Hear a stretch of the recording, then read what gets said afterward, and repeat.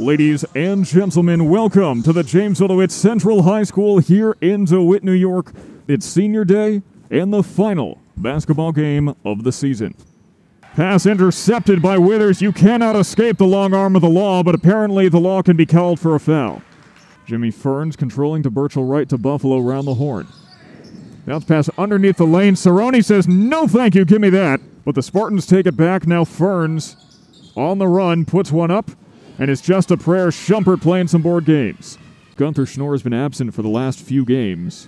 He has been a sorely missed presence for the Red Rams, but it's nothing they can't make up for as Marshall Withers nails his first three of the day of what we're expecting to be many. Last game he put up 7. That's correct, the number after 6. 2:30 left in the first half. Burchell right. Tries to get in off the hands of Hoteling, so he has to swing it out to Ferns. Ferns, 3 people there off the foot of Koberger, taken away by Moscato Buffalo. Now it goes back to Nick Brown, who draws a foul. Looks like there was a little bit of contact on the leg. Just over a minute left in the third quarter. Off the mark for Ferns. No one there for Withers. And the Eagle has landed. One small step for a man, but one giant leap for Marshall Withers. Brown back out to Moscato Buffalo. He's got 30 seconds to work with, and he no longer has a shot clock. And you know what that means? We're going to be standing around for a little bit. That is the start of the fourth and final quarter. Red Rams down by 3. They've been down for most of this game since they went up 5-1 at the beginning, but it has been extremely close this whole time. These teams so evenly matched in talent, but Preston Schumpert goes above and beyond here. Take this, don't tell your mother I gave you this. Preston Schumpert so effortless, getting balls and baskets, kind of like your grandmother sliding you a $20 bill when she shakes your hand. Brown, stutter step, taken away by Withers. Civil asset forfeiture from the sheriff. Burchell right all the way out to Hoteling. Now it's Buffalo, who's been held to just 3 points.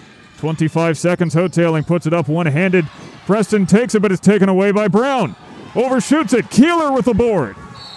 And he is purposely fouled by Gavin Hoteling. Withers hanging off the net in celebration. Though he is cautioned by Jeff Ike, no reason to celebrate until it's over. But it is a fittingly exciting end to what has been an exciting basketball season. The Red Rams up by 1 with their best free throw shooter to the line. 1-1 for Withers.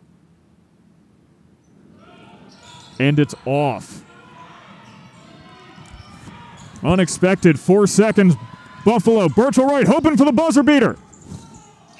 At the glass! One more time! The hero of the day is Nick Brown, as the Syracuse-Minoa Spartans take it with just a half a second to go. 48-47, that is your final score. The Syracuse-Minoa Spartans have defeated your Jamesville-DeWitt Red Rams. And the Red Rams bench, stoic.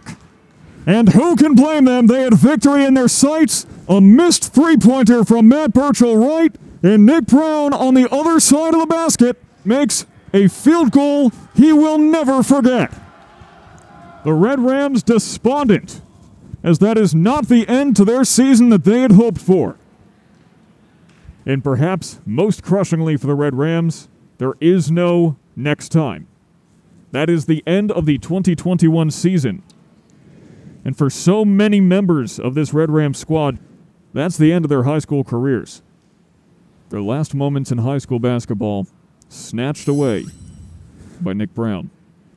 But on the other side of the coin, even if you're a Red Rams fan, you have to be happy for the Syracuse-Minoa Spartans. And especially in a season like this one, in the midst of a global pandemic, you got to look for the silver lining.